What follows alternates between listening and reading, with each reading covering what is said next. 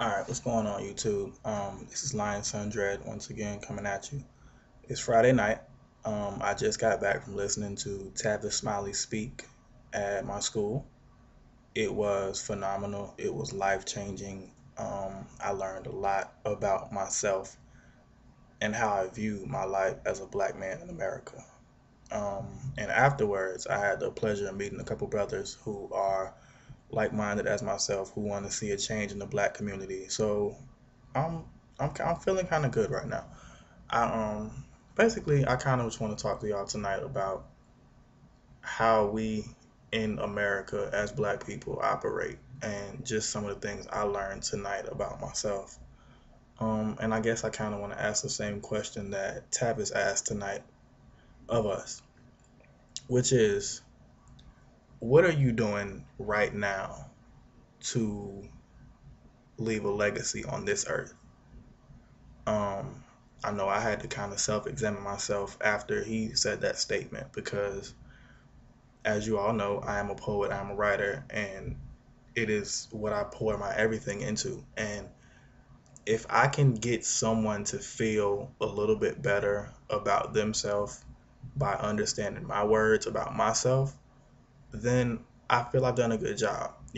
I feel like as a writer, you can't if someone can't connect with something you wrote, then you weren't doing your job. You might not agree with that, but that's just the way I feel.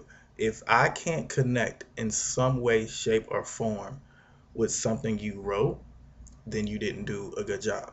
You might not agree. That's just the way I feel because, I read things by Langston Hughes and Maya Angelou and Oprah Winfrey and D.H. Lawrence, James Weldon Johnson. There are a host of many people, Nikki Giovanni, who people I read things, Sonia Sanchez, I read things from them and they change me. And if if if someone isn't changed, I'll retract what I said about it not being a good thing. If someone isn't changed in some way or form by something I've written, then I haven't done my job.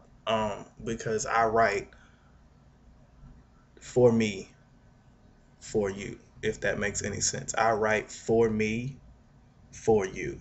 Okay?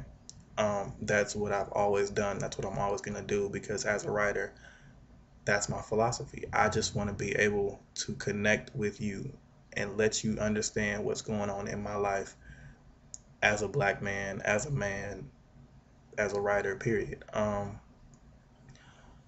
think that we as a people need to start like Tavis asked us tonight, are we self-examining ourselves?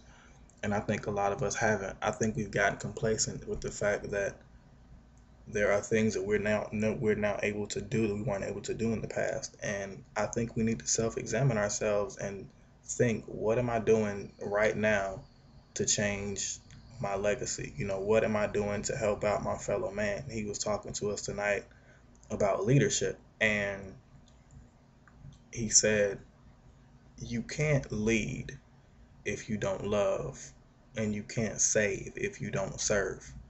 So basically, what are you doing? Because a lot of people say, I want to be a leadership, I want to be a leadership position, I want to be this, I want to be that. But what are you doing to get yourself in those positions?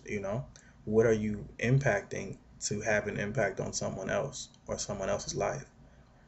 So that's just where I'm at right now. I met a couple brothers afterwards who are like-minded, who were able to give me some connections about how I can further make an impact. Because basically, what I want to do is get my message about my life and the things I like and the things I don't like and the things that I see in this world that could be different and the way I see them. I want to get that out to the world. I just want to get my message from me out to the world. And however I can do that, whether it's doing these YouTube videos, whether it's writing mass amounts of poetry every day and getting it rejected just to write more the next day, because that's what happened to me. And I was a little bit bitter about it, but it is what it is. I just want to get my message out to the world, period. I don't care how I do it. I don't care how long it takes. My message will get out to the world. Someone will feel what I have to say. And if you don't want to feel it, guess what? I'm gonna smack you over the head with it because you're gonna feel what I have to say. I don't care how you feel about it. That's where I'm at right now. Like I bleed this writing. Y'all don't understand. Like I bleed it every night, and I'm grinding out here, man. I'm grinding. Um, so that's it. It's Friday night. I'm chilling. I'm probably gonna jump off and do some more writing, but I gotta get it done, man, because the legacy I want to leave is in my lines. Peace.